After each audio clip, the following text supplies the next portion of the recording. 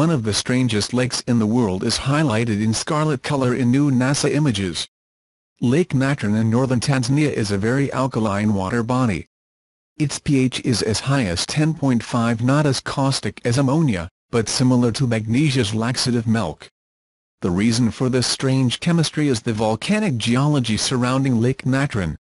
The minerals and salts produced by volcanic processes, particularly sodium carbonate, pushed the water of Natron Lake well above typical pH of water of around 7, which is neutral on the 0 to 14 pH scale. Many animals cannot survive in water than alkalinity, but the lake is home to flocks of flamingos and other birds as well as tilapia fish. When the lake animals die, their bodies are sometimes preserved by the soda ash minerals that are responsible for strangely the chemistry of water. The ancient Egyptians used sodium carbonate and other salts of natural origin, known as natron, in their practical mummification. The NASA Landsat 8 satellite rushed over Lake Natron and snapped the vermilion beauty shots of the water.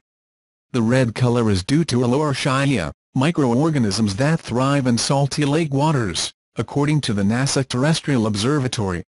At the end of the dry season, the lake level is particularly low and the concentrated salt flats are especially colorful. Near Lake Natron sits Old Lake, an active volcano that rises sharply out of the surrounding dry grasslands.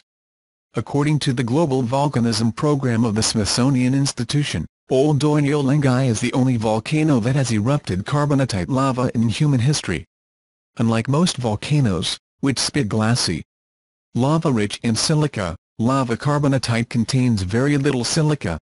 Instead, it is made of carbonate minerals such as natron, which are most frequently observed in sedimentary rocks.